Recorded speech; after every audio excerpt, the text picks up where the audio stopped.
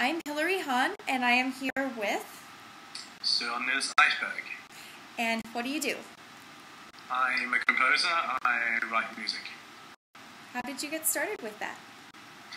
I think I always I've been writing music or say inventing music as long as I've been playing music. I remember when I started playing piano. It's what? Sorry, having a little trouble with my Skype. I'm listening. I am really listening. Keep going. Okay. You start playing these very, very simple melodies, of course, when the very first piano lessons that you have.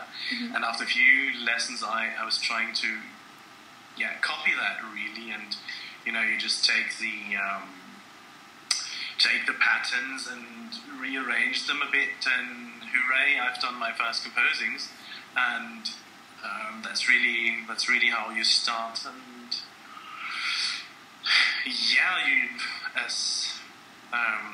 as you learn more music, as you get to play more music, listen to more music, the vocabulary develops, and so that's really how it goes. You just do it. Cool. And I'm having a little trouble with Skype, so I'm going to come in and out. But you're fine. So okay. And as a composer now, when you think back to what you did when you started, was it something you were compelled to do, or was it something that someone told you should do, and all of that? What do you think? It's really something that I started with because I wanted to, because it's fun.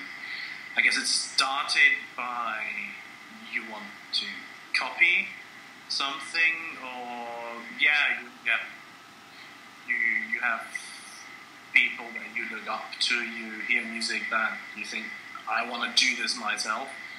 And time by time, I guess you develop an own language, or you want to express yourself, and maybe the reason why you do it changes in that way.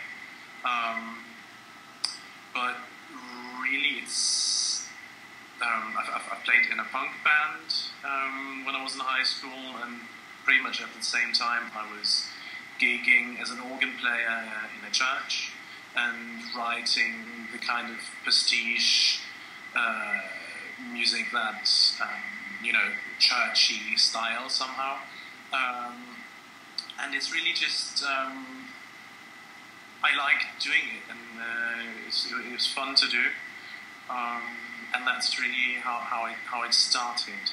With that mix of music, did you just immerse yourself in music entirely, or were you doing other things as well? It's mostly been music. Most of my life, really. Mm-hmm. Do you feel like is it because it's an outlet, or is it because of some other thing? Why are you drawn to it? Because that's quite a range. Like organ in a church is quite different from being in a punk band, and I can see how both would develop naturally. But you have to really love music in general, no? Yeah, I don't know if it's that different, really. If you look at it as being, from the pure musical standpoint, it's pretty much the same in a way. You're adapting a style, you're learning a style, and you're somehow going into that. Of course, it's totally different from the whole attitude that goes along with it, sure. But anyway, that was in high school, when anyway you're trying to find yourself, so you're trying out lots of things. But from the musical point, no, I just thought it was interesting to do that, interesting to do this, and I guess I still think that I like combining, I don't know, whatever comes to my mind, whatever I see, whatever I read, whatever I hear, somehow I hope that becomes me, and the output is then, I don't know, with such a mix of things, it must be personal somehow. That's true. And with that organ background, I've noticed that people who, this connection is driving me crazy. Sorry, my fault. So I've noticed that people who are very familiar with polyphony, multiple voices at once, in their performance instrument, are also very comfortable with it in their writing. Do you see a parallel there for you?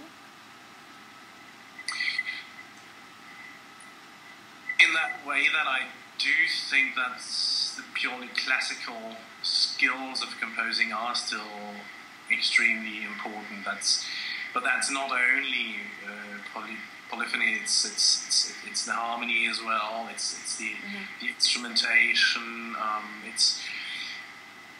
I really think that the original craftsmanship that always has belonged to composing, but maybe for some time has been neglected somehow, really should be more important again, and I think is becoming more important again in how composers write today. Maybe that's a bit funny coming from somebody who hasn't studied composition actually, because I didn't. I studied piano and I studied conducting. But of course, I mean, I've been reading the Rimsky-Korsakov, I've been studying the scores, I've been diving maybe even more into that classical stuff that you have to know, or that once you had to know to compose. Whereas, I don't know, possibly if I had studied composing, I would have gone more into, oh my God, what are they inventing now at IRCAM, and what do they have of crazy new composition techniques, and maybe coming from the musician angle rather than from the composition angle, I've always felt drawn to these classical craftsmanship things. Do you find that as someone who hasn't gone to formal composition school, although of course all the studying you do, you've learned a ton and you're a great composer, so it all turned out fine. Do you feel that people look at you differently among other composers, like your colleagues? Do you feel like that makes any difference at all? I think, everybody talks about everybody, and everybody will have something bad to say about some people, and some good to say hopefully too about some people. And you know how it is among colleagues, there will always be some like this. So probably, I guess, if somebody wants to say something bad about me, that's what they point at. But I don't really feel as an outsider in that. I have good friends among composers. Well, it feels like a pretty inclusive. With Copenhagen, when I was studying piano, and they were composers there, and we still have great contacts, and all of a sudden we are colleagues, where we were colleagues in another way before. And it's kind of funny, and I really feel good among colleagues, actually. Yeah, it's a very inclusive field, I find. There's room for a lot of different people. There is.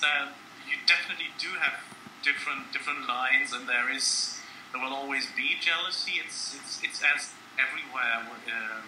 When there's art, it's about sharing something, but it's also very strong personalities. So there's also battle going on everywhere. I think it's the same as you all know from playing the violin and with your colleagues there. It's pretty much the same thing, I think. Well, I actually don't. Most of the musicians that I come in contact with are orchestra musicians, and I have a number of friends in orchestras. I don't actually see my colleagues who are soloists very often, because there's pretty much just one of us on the program. And people say that composing is pretty solitary Do you see other composers? Is there a place where you all meet? How does that work? There isn't. The internet? There are forums where all the composers go and talk? I don't know. Of course, you will have a few friends where, where you share things, where you ask them advice. You need to have people around you that you can trust and whose expertise you trust. But of course, it is a lonely job in that way, that you're sitting there, you're inventing things, you're trying out things for yourself that you wouldn't want other people to start copying too early, and so it is a lonely job, I have to say, in some way, as it is. How do you deal with that? I don't know. Some people like that kind of thing, and some people they look for ways to change their context. But it's also, music is such a wide field, and when you're dealing with it, you're so into it. It feels so natural to really just dive into it and be there and stay there, and it really feels good. And of course, you do get out, when there's an orchestra performance and there's lots of people around you and everybody's talking, and you're somehow in the center of that project because you invented it, and everybody comes and asks you about things. So it's these flashy moments all of a sudden, and those are the highlights, and then you can go back again and say, it's again finally, and then you can go and be nerdy again, and you're like, I like it that way, actually. So this piece that you're writing for my project, my Encores project, do you want to talk about it a little bit? Give us a title, sure. description? I called it Levitation, and it's always one of the hardest things in composing is really finding the titles. I always tend to find the titles when the piece is has evolved in some way enough to show me where it's going, so that I can listen to it and I find that the piece gives me an idea of what it is rather than me trying to force it somewhere. And with this piece, I had the idea that it's something that roughly is just going up. It's light in a way without being lightweight. How can we put that?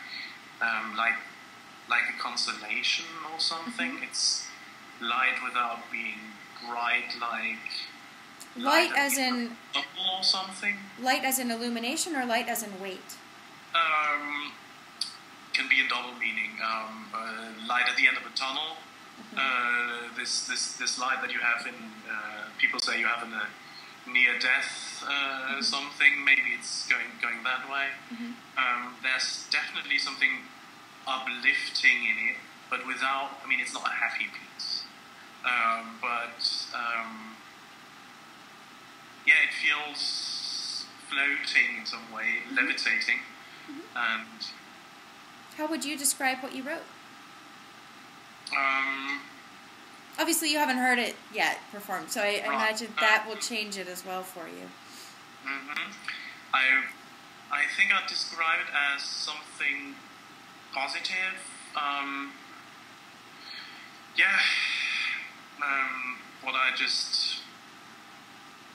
What I just said about floating, levitating, fast, slow, floating in the way of consolation.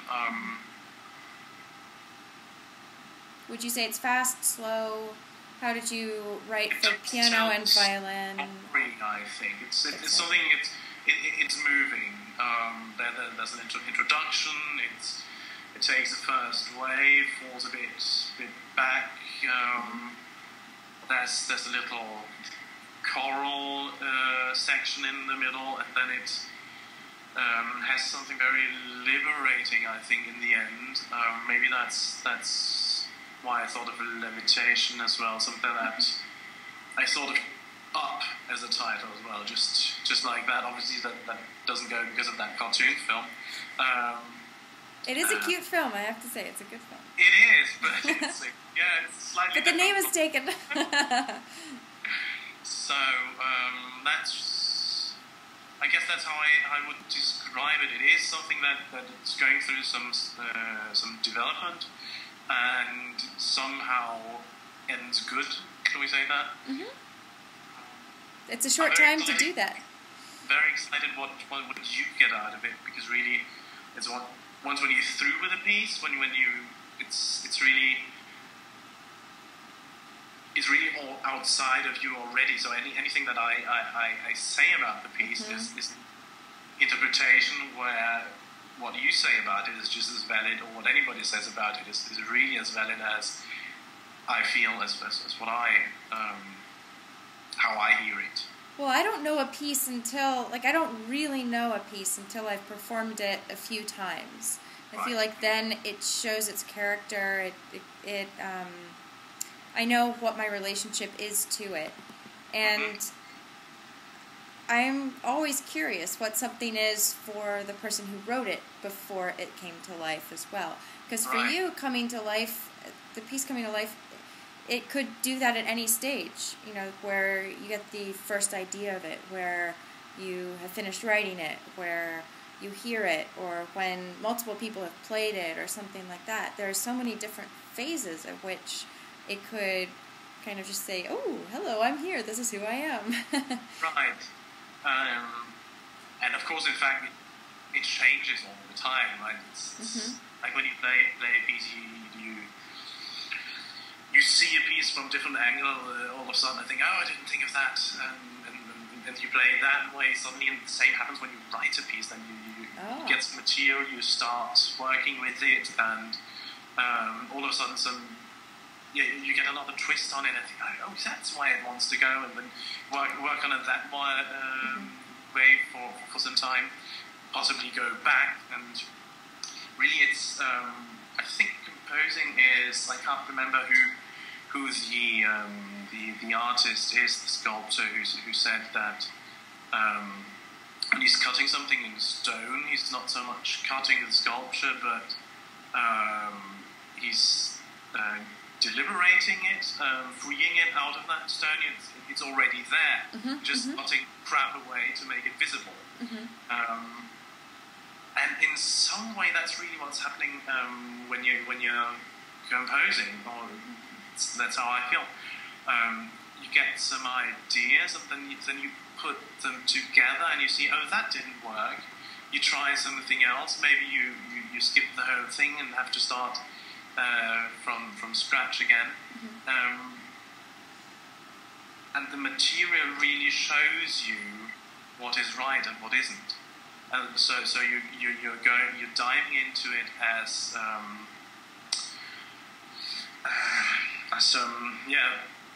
discoverer who's trying to find the true soul of something, or trying to find an island somewhere, and you're going, and where can it be, and you're really searching for something, and hopefully then finding it, and you definitely know if it's right or not while you're sitting at it. You know when you hit the ground. I think so. You definitely know when you don't. Yeah. You must hit points at which you... Does it ever get to a place where you hit a dead end and you have to backtrack and figure out why that's a dead end and go in a different direction, kind of like a maze? All the time. It's... I think for painters or for writers, it must be the same. That actually the major part of creating something is throwing away. It's because ideas just come, and they're not always the right ones, and you have to choose, and you really have to try out many things before you know what you want to use. That's quite a process. It is, but so it is, of course, when you're learning a piece. I mean, if you think about how much you're practicing compared to how much you're performing, and if you think of that practicing as, you're trying out things and see, okay, no, that wasn't good, I'll try this fingering instead. Try different phrasing, not only in the solos, in the solo playing, but in chamber music as well, or in orchestra rehearsals. It's of course it's not just trial and error, and neither is composing, but lots of it is really trying to find out what the right way to do things is. Yeah. Oh, that's so cool. You've lost my picture because my camera has gone psychedelic, and I didn't want to give anyone any, nausea or anything. So I'm just going to wrap it up, and just want to say thank you so much. Thank you. It's been great. I'm going to try to say bye. Do I look psychedelic at all? I don't know. It keeps coming in and out for me. So thanks a lot. Appreciate it. Bye. Bye.